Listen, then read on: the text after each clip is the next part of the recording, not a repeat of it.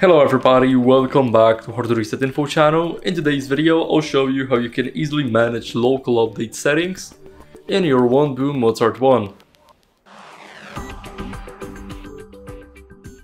So first, click the gear icon to open up settings.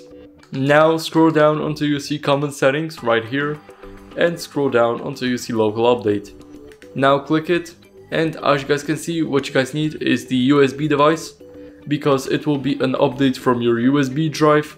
Like, you get the system file, and after you click it and the USB device is connected, then you could be able to update it if the version is new or it's actually working.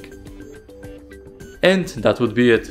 Thank you guys for watching, make sure to leave a like, subscribe, and see you in the next video. Bye.